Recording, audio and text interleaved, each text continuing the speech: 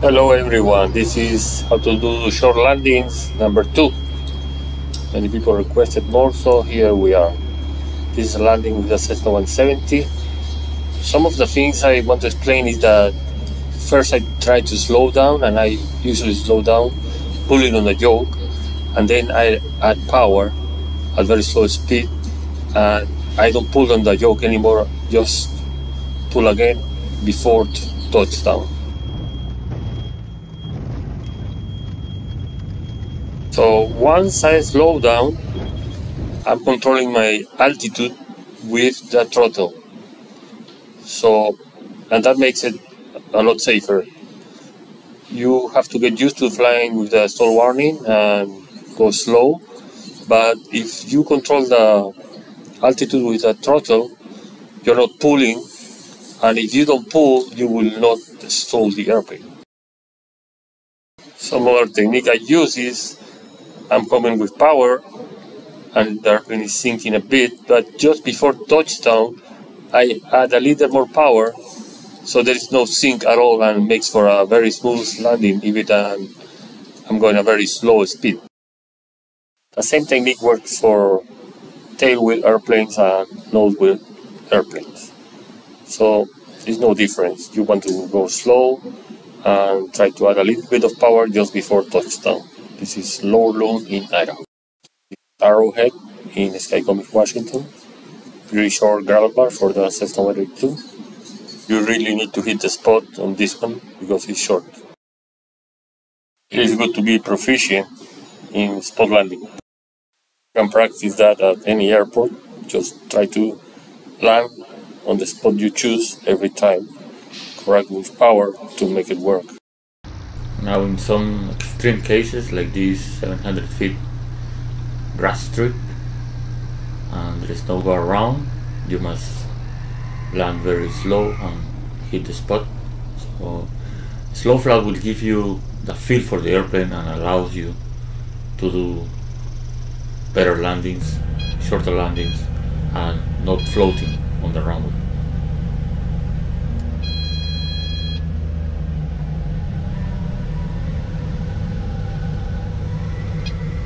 This kind of landing, there is no floating allowed, and it's very unforgiving if you come too fast. Absolutely no go around on this airstrip flight.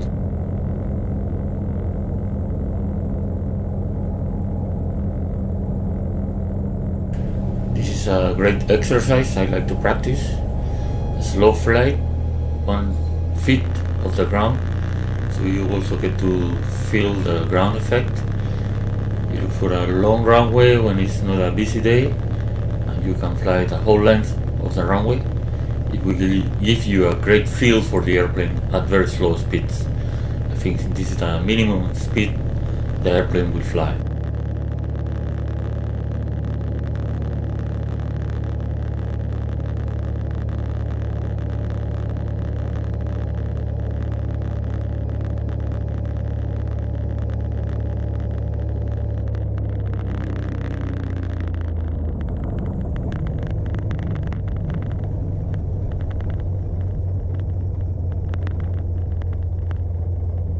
So in late spring, most of the state airports open.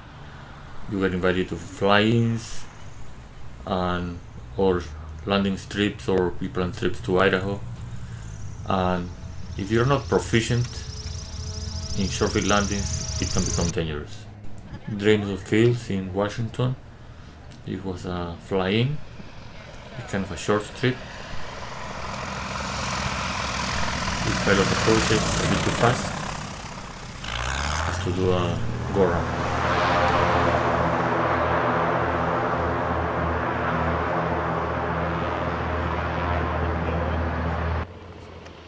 Another fast approach, they lower the nose, gain speed, bounces, but the pilot makes it.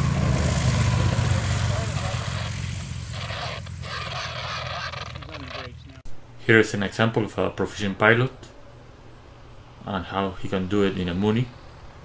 Slips in at the right speed and no problem for him. If you're planning to go to fly-ins or any kind of short field, it is very important to be proficient doing short field landings, or else it can be very scary and dangerous. You cannot just go and hope for the best. The technique I use for short field landings on the tailwheel airplane is the same as with the 182. Only difference is that on a tailwheel airplane, when the rocks are too big, I try to lift the tail. The two airplanes in the last videos that came too fast, they were lowering the nose right at the end of the approach, so they gain speed. If you will see in these videos, all my approaches are with a nose high and with throttle. The reason you see a nose high approach on my airplane is because I'm managing speed with pitch and altitude with throttle. One very important aspect, many times overlooked, is the CG.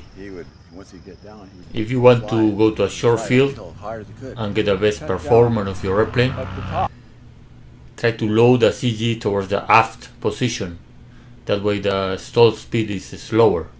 Also, the nose of the airplane will feel lighter in the stick or in the yoke. But it is important to check with the POH and make sure you are within the CG limits. Here you can see how I'm using the yoke to control the speed. I'm pulling back and I continue with throttle. I compensate with throttle to keep the altitude and keep controlling the speed with the yoke, and add power just before touchdown, so I try to smooth the touchdown.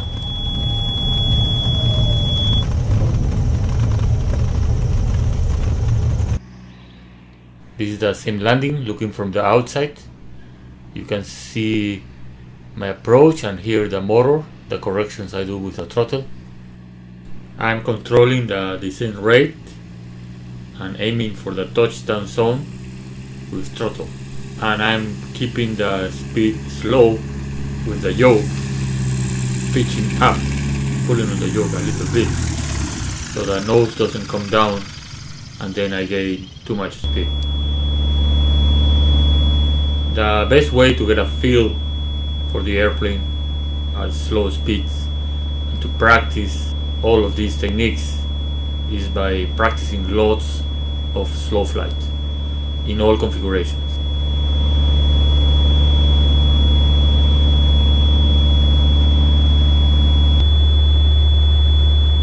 You put a power setting, you see the RPMs, and you make sure that the vertical speed indicator is at 0, so it's not climbing or descending. And I practice a lot of this and fly a long time this way, so I get used to the feeling of the airplane at very slow speeds. This exercise will give you a lot more confidence when approaching slow to a short field. It takes a lot of patience and a lot of practice.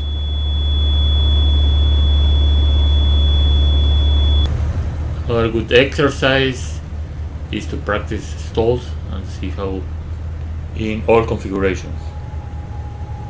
Many pilots never do a stall after they get their private certificate. So if you do that, you will never get to know the airplane well.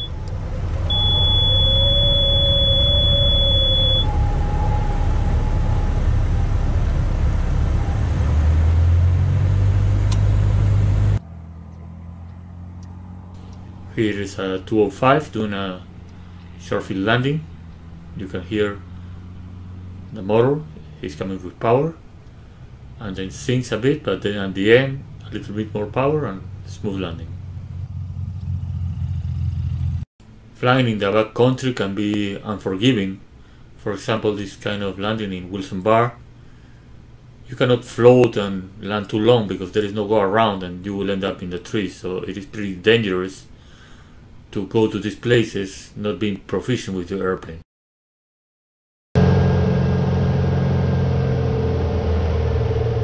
Here I'm landing at Cougar Ranch in Idaho, and you see the approach. You will see that I'm controlling my speed with the yoke and the descent rate with throttle. I try to slow down the airplane way in advance so so I have plenty of time for minor corrections.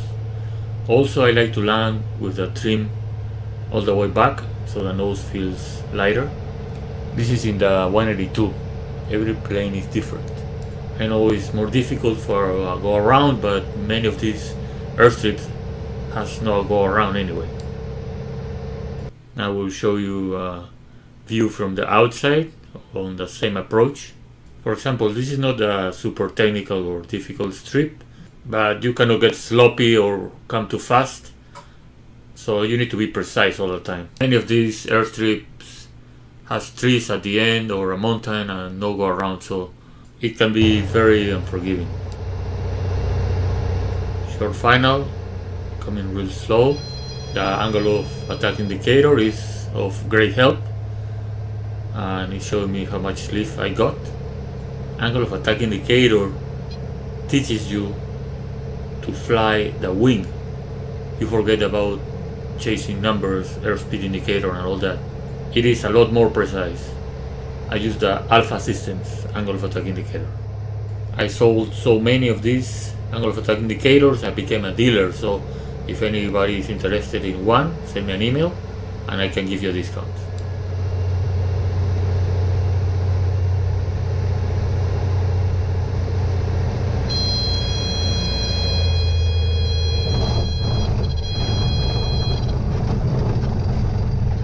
Outside view, you can see that I touched down at the beginning of the strip, so I have plenty of room left for stopping.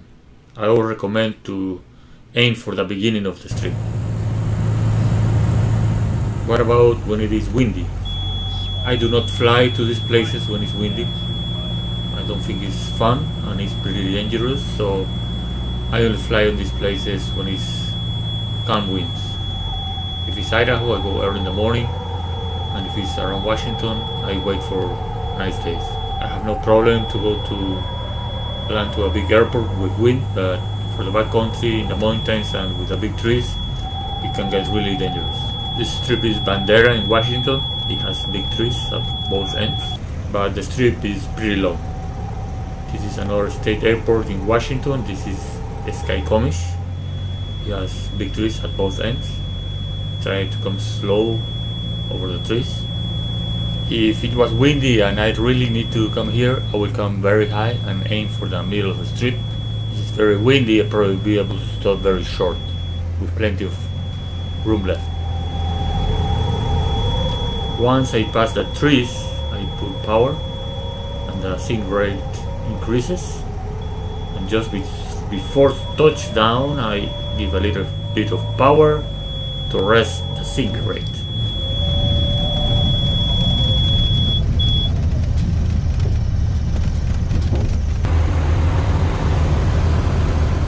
Here we're landing at a snow-covered airstrip. It feels very smooth when landing in snow. But then coming in slow, 3-point.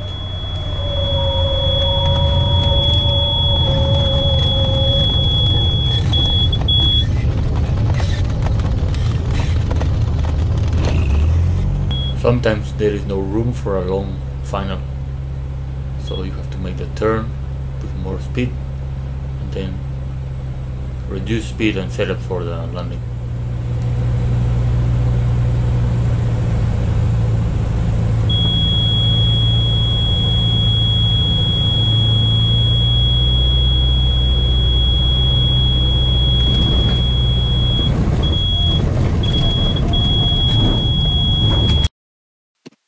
Here is another example where you have to make a turn at slow speed just before landing. Make sure we make the turn or with the nose down or adding power and not pulling on the yoke, so you don't risk any possibility of stalling. In this case, you see I'm using both. I'm adding power and also lowering the nose. So it looks like I'm going fast, and see how I will slow down the airplane for the landing.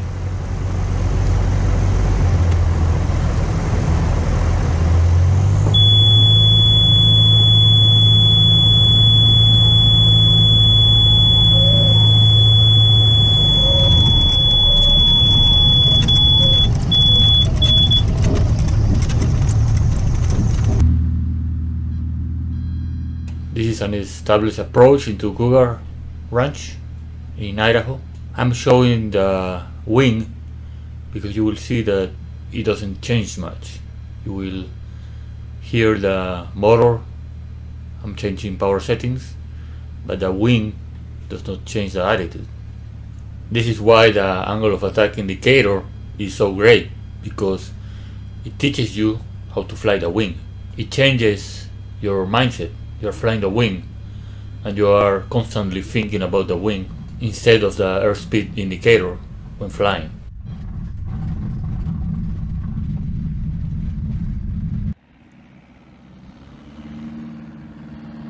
Hope you guys enjoy, and if you want to have more discussion or questions, please join me on Patreon. I will be happy to help you, and you will be supporting Backcountry 182 YouTube channel.